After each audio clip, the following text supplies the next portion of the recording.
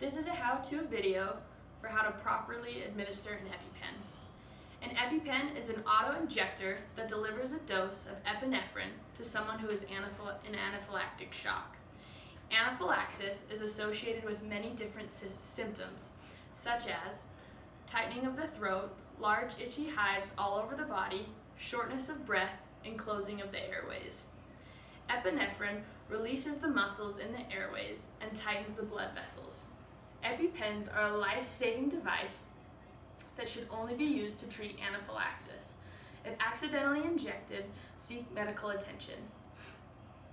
You may ask, why is it important to know how to properly administer an EpiPen? The answer to that question is, you never know when you're going to be in a situation where someone may need an EpiPen and you're the only one who can administer it for them. Allergies are on the rise in the country.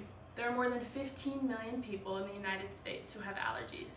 6 million of those are children.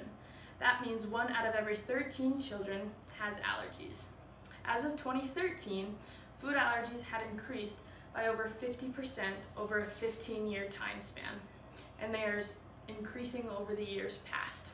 These statistics are exactly why I think it is important for everyone to know how to administer an EpiPen. The way you administer an EpiPen is to take it out of the tube, flip open the cap, you slide it out. This is the blue safety cap, which you'll have to remove. You hold it firmly and tight in your hand. You swing down, press into the outer thigh, hold for 3 seconds, and release. You'll never see the needle. You'll want to rub the injection site in a circular motion for 10 seconds, which will spread the medicine. It is very important that you only inject into the outer thigh. This is because the thigh muscle is large, it has lots of blood vessels, so the medicine will be able to spread throughout your body, allowing for multiple points of access for the epinephrine to enter the blood circulation. EpiPens are life-saving devices that give a person an extra 20 minutes to get to the hospital.